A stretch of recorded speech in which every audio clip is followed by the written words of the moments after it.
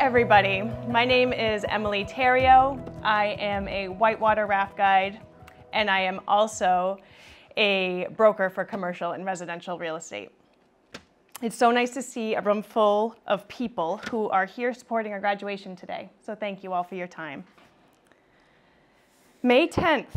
Remember seeing that on our agenda and how far away that seemed when we all first met in September on the hottest stretch of time at Camp Levis in Jefferson for our Outward Bound experience.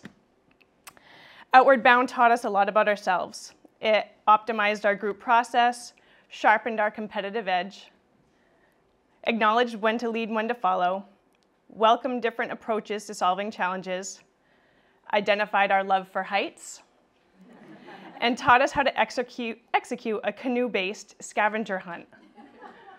That was so stressful. We then got to tour Aroostook County.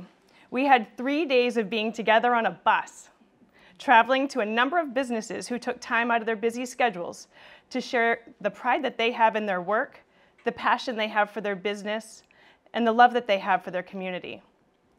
Additionally, we had a tour guide on our bus to commentate and give ad hoc pieces of intel along the way. Thank you, Justin.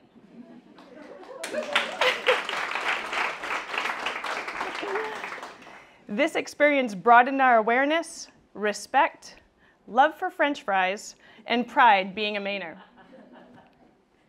We consistently got to experience the feeling of being welcomed and inspired at every other business we visited.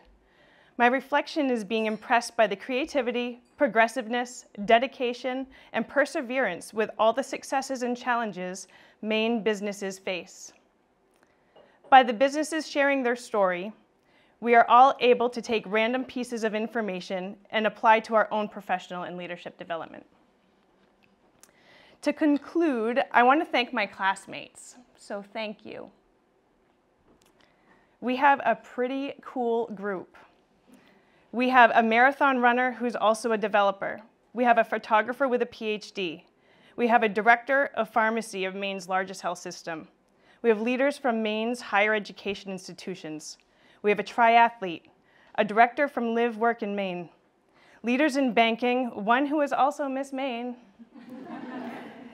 a leader from CMP who is directly responsible for our utility bills,